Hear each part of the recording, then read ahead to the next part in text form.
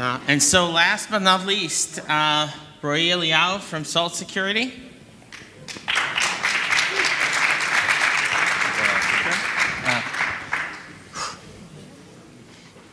Okay, 5 minutes, go.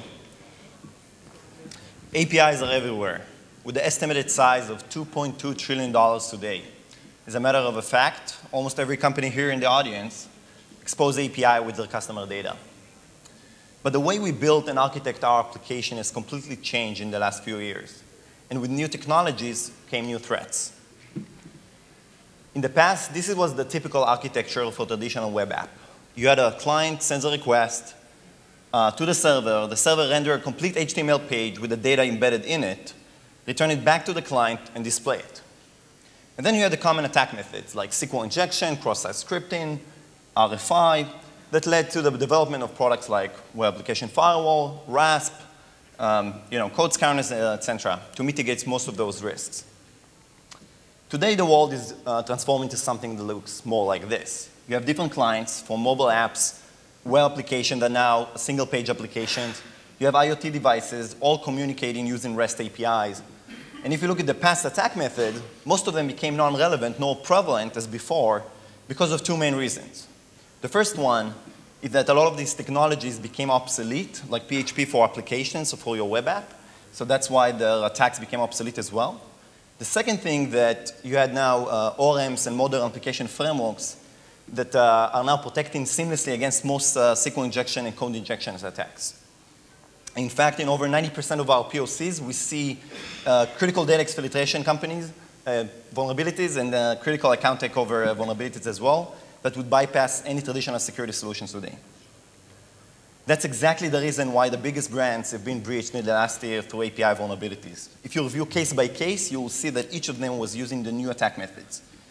Facebook is a great example. They are now facing up to $1.6 billion in fine because of their API breach.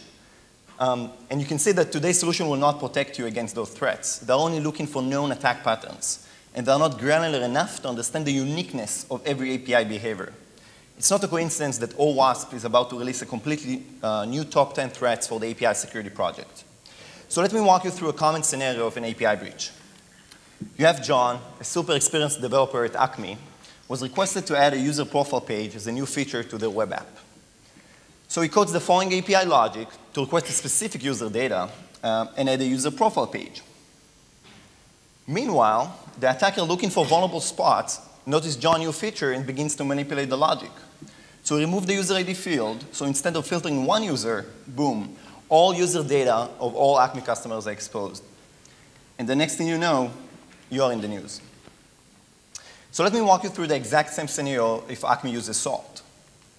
So the minute the John's new feature is out, the security team becomes aware there is a new API with PII that they need to review.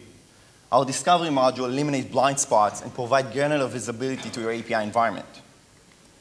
As soon as the attackers start to probe the API for vulnerabilities, our prevention module will detect it in the very first attempts. We are the only patent technology for identify and prevent API attacks, specifically. We leverage big data and AI to establish a very granular baseline of the legitimate behavior of the API, and then we detect all the abnormal and malicious activities. We correlate it to specific user to determine if the user is just behaving abnormal or it's real attackers, and then take action.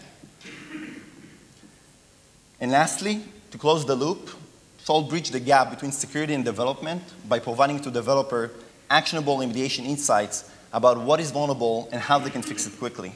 And the best part, there is no manual configuration and no proxy deployment. And if you think about it, we turn attackers to your own penetration testers. Our team has a deep background in the cybersecurity industry, already scaled companies from $0 to over $100 million in revenues. Our R&D think like attackers because we are ex-elite of the cybersecurity units of the IDF and already built enterprise-grade products from scratch. So in conclusion, APIs are everywhere and API attacks are happening now. Don't wait and just add some salt to your security stack. Thank you. Thank you.